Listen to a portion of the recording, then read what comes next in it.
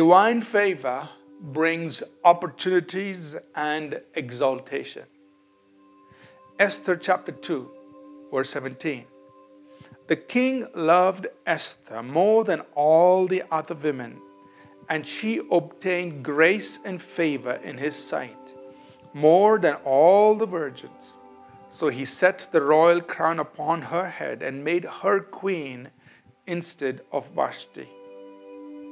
Think about Esther, an orphaned girl, a Jewish girl, somebody who would not have had any privilege, any access, any opportunity, and even any chance to become queen in the courts of King Ahasuerus.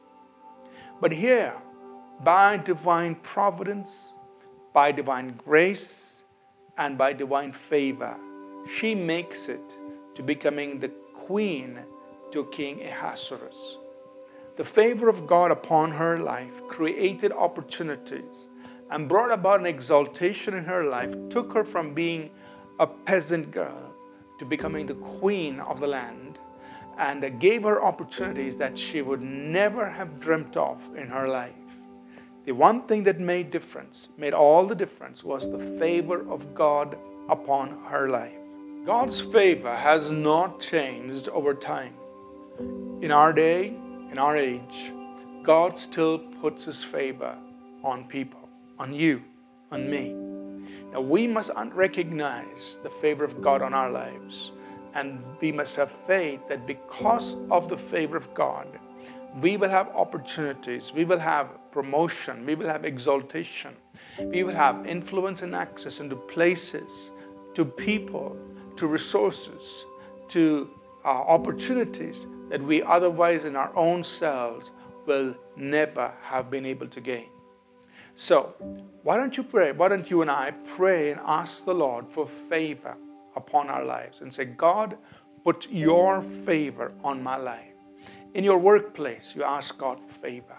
You may be out on a sales call, ask God for favor. You may be applying to higher education colleges and universities, ask God for favor. In various situations of life, you and I can believe God for favor. And God is no respecter of persons. If God was able to intervene in the lives of people that we see in Scripture, put favor on their lives and cause a turnaround of life situations, life experiences, and give them access, opportunities, promotion, He can do the same thing for you and me in our day, in our time. But we must look to Him.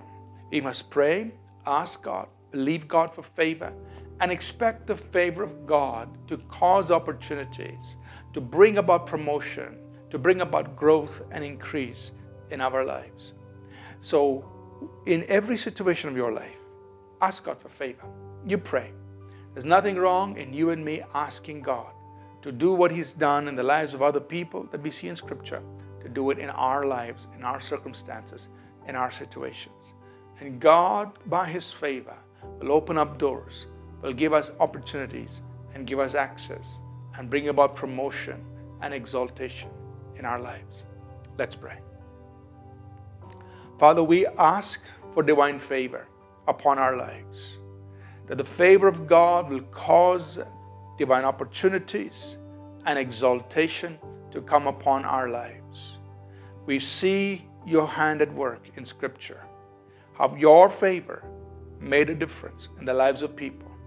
And we pray that because of your favor, we will see these things happen in our lives also. In Jesus' name, amen.